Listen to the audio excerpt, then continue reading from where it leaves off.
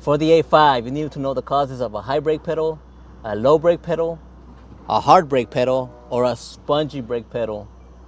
This is with the engine on, and when I say a low brake pedal, I mean the brake pedal travels further down before any braking action happens.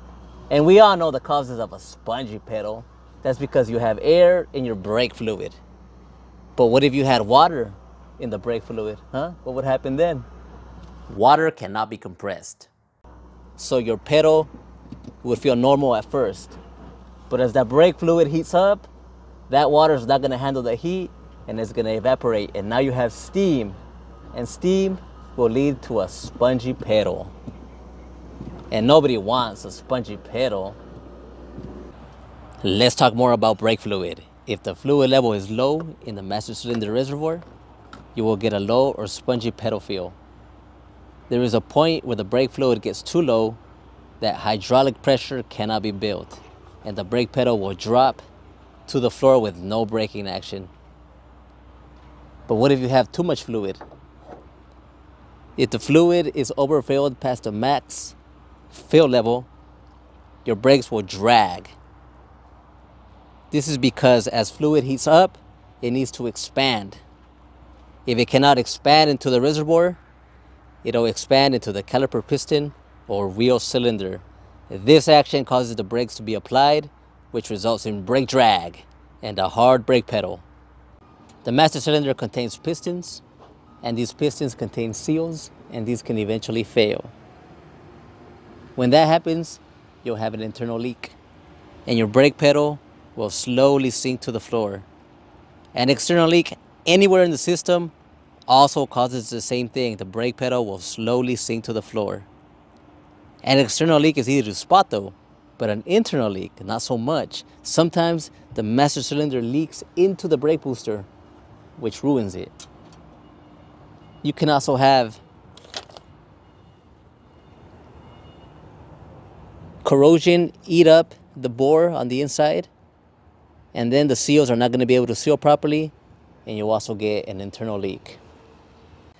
Let's talk pushrod adjustment. If the pushrod is adjusted too short, you will have reduced braking power and the pedal will be low. A pushrod adjusted too long will cover the vent port. After you release the brakes, the hydraulic pressure needs to vent off somewhere, right?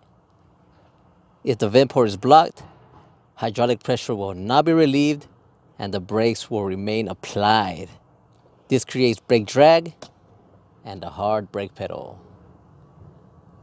Power boosters increase brake application force, be it a vacuum booster or a hydro boost.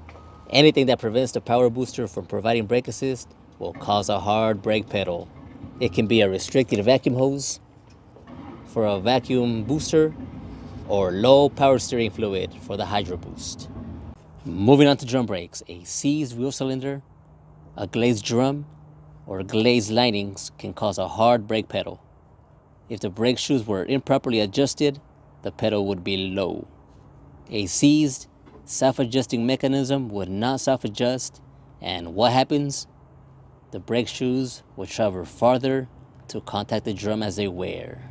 This leads to a low brake pedal. Last up, we have disc brake systems, and I hope yours doesn't look like this one. The main thing to know here is that a seized caliper will cause a hard brake pedal. The rest are pretty easy to figure out. For example, if your caliper piston was leaking, what would that do to the brake pedal? If the brake pads were glazed, what would that do to the brake pedal? Pretty easy to figure out, right? And man, oh man, is that brake pedal moody sometimes. But the brake pedal feel can tell you a lot when you are diagnosing. See ya in video number 3, where we will review the disc brake task list.